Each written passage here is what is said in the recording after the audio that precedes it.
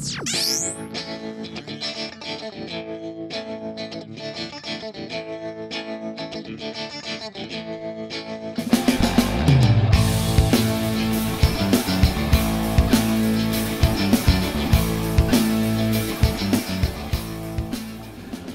morning. It's Saturday about 7:30-ish or so. That would be the 30th. Yes, Saturday the 30th. I can count. Look at me. Even this early. Making a little coffee. Got the kettle going. We're gonna do something a little more exotic this morning.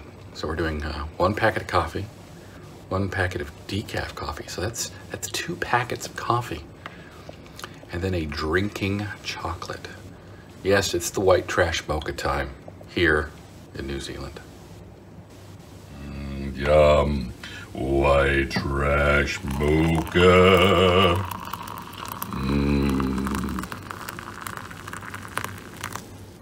I got my deep voice on this morning before I have any coffee. Let me do my sort of Tibetan / Buddhist chanting.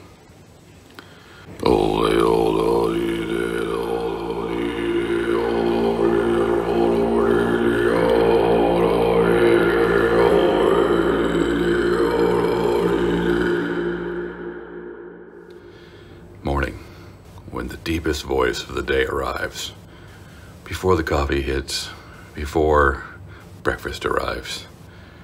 It's the deepest day of the morning. It doesn't make any sense, does it? It's Saturday afternoon, about noon. I just got a call to go down and get COVID test number 3. So for those of you playing the home game, if I pass number 3, I'm all good. And I can get out of here on Monday. So, shall we? Blue band, all good to go. Mask up, and I'm off. Right, I'm all masked up. I got my special QR code. I'm gonna go down, get the swabby swab.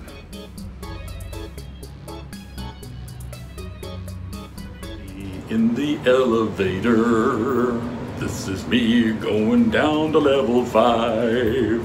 Singing a song about the no swabbing, gonna get, something. I've lost my mind.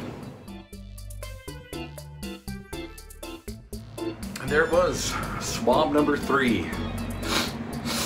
Tickles, a little painful, but not much.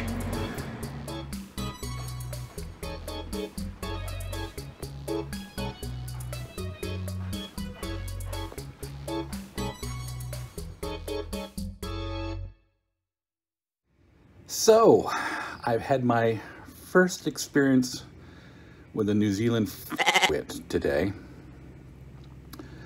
When I was walking to the elevator, there was a gentleman in front of me, the aforementioned wit, and there were some people waiting to get in the elevator because, of course, there's only 1 bubble allowed per elevator at any given moment. So it was a couple, there was him, and it was myself. So we all have to wait our turn for an elevator. And, of course, that's true throughout the entire hotel.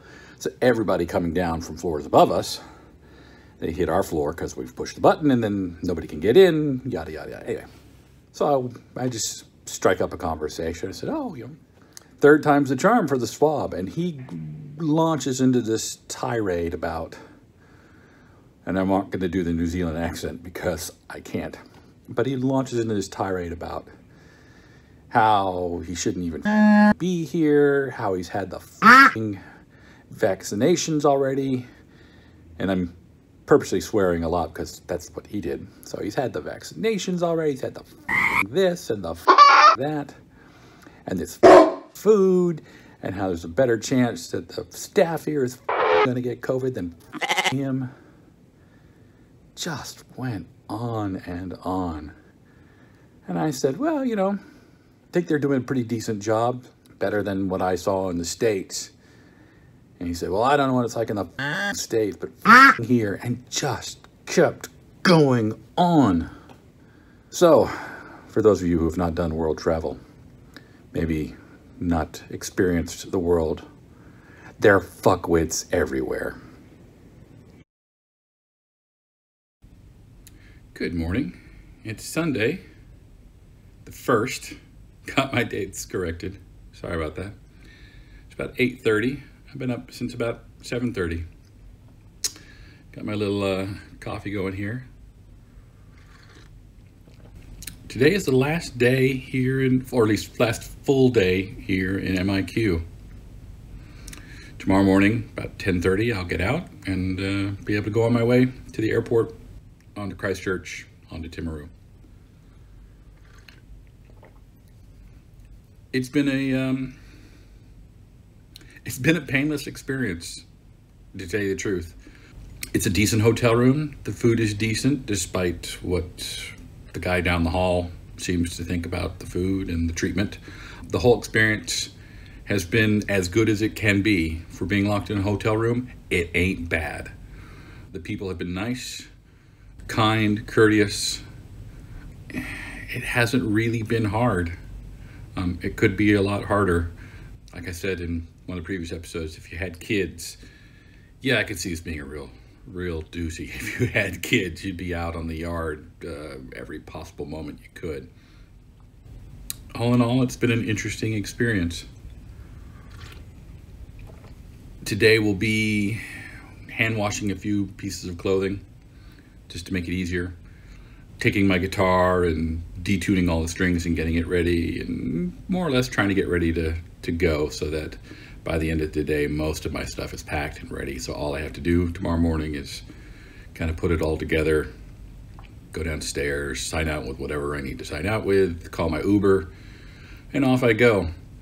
This will probably be the last video for a bit. Tomorrow's a full travel day, and then I get to Timaru, and frankly, shooting a video there on my first day back is not really what I have in mind. So next video, I have some ideas for some new ones, so stay tuned. There will be more, just not exactly sure how soon. Take care, my loyal viewers, my loyal listeners, whoever you are, and I will return. The Kiwi in Training series will return after a brief pause for me to get acclimatized to my new home.